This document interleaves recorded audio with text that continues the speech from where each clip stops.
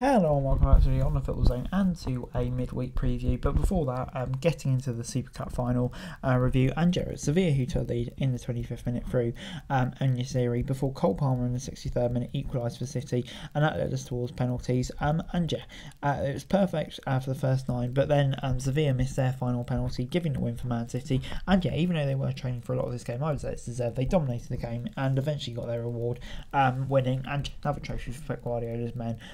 And yeah, you can see how much it meant to them, but yeah, fully deserved. But moving on into the Premier League action this week, we've got Forest hosting Sheffield United at the City Ground on Friday night, not being televised for some reason in the UK. But yeah, this is an intriguing one. Forest obviously fought back well, but couldn't get anything at Arsenal. But Sheffield United disappointing at home to Crystal Palace. Maybe again they would have targeted for some points, but it wasn't to be. So yeah, I think Forest, their first home game of the season, I think they made some decent signings. Sheffield United, like I say, maybe a bit undercooked at the moment. I think they'll be feeling confident of getting a win here, and I'm going to say Forest will just shade it 2-1 to Forest for me. But moving on into Wolves as they take on Brighton at Molineux. And Wolves, yeah, obviously we know a bit of a sticky pre-season they've had, but I think they will be encouraged by that performance they put in at Old Trafford over the weekend. Yeah, some decent performance. Maybe should have taken the chances, and definitely should have had a penalty as well. But Brighton, really impressive against Luton. Obviously, you don't know how Luton will stack up, but still, I think it's fair to say it was an impressive performance, and will give Roberto De Zerbi's men confidence coming here. And I'm going to say they're going to get another win. I'm going to say it'll be 2-0 to Brighton. Moving on into Liverpool as they take on Bournemouth at Anfield. And yeah, Liverpool's first game at Anfield, a draw away at Stamford Bridge last time out. I don't know, I'd say that's a pretty solid result for Liverpool. Hard to tell really, because you don't know how Chelsea are going to be this season and all of that. But yeah, quite a close game there. But taking on a Bournemouth side who drew with West Ham, which it was an alright result for them. But yes, late managerial change and all of that, still building towards the new season. But yeah, I'm going to say Liverpool will get the win here. I think they will have too much for Bournemouth home. I'm going to say 3-0. Moving on into Fulham as they take on Brentford at Craven Cottage, bit of a London derby. And yeah, this is another intriguing one. Fulham getting a win at Everton last time out. Brentford, yeah, I think they're in good shape heading into the new season as well. Even without Ivan Toney on a good little run at the moment. So yeah, it's kind of a hard one to predict, this one. Drawing Spurs last time out, Brentford, but I think they will come into this game with confidence. So I think both teams will.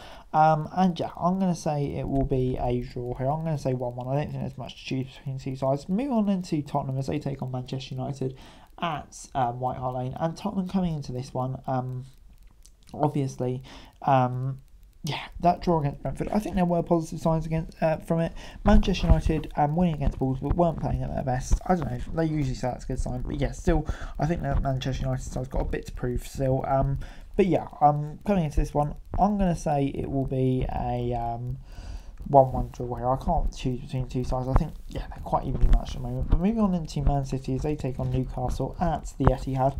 And yeah, Man City coming into this one, Super Cup in midweek. Could that be a distraction for them? It could well, because yeah, obviously they put quite a strong side out, put a lot of effort into that, had to go through penalties, etc, etc.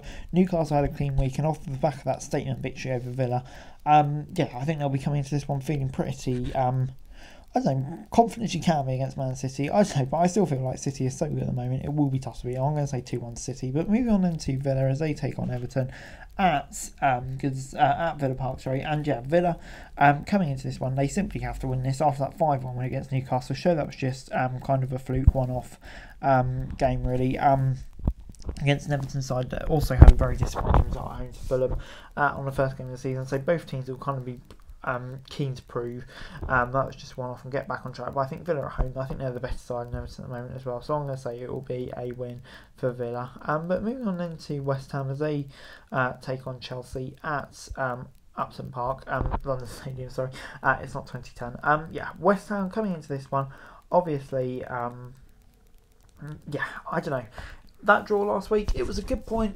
Maybe would have wanted to win as well, but still kind of adjusting its life outside of Rice. Chelsea getting a draw as well. I think they'll kind of have similar feelings. They'll take it for the first game of the season. Definitely something to build on. It'd be interesting to see how these two teams stack up. I think Chelsea, the money they spent, they're quite strong at the moment. I'm going to say it'll be a win for Chelsea here.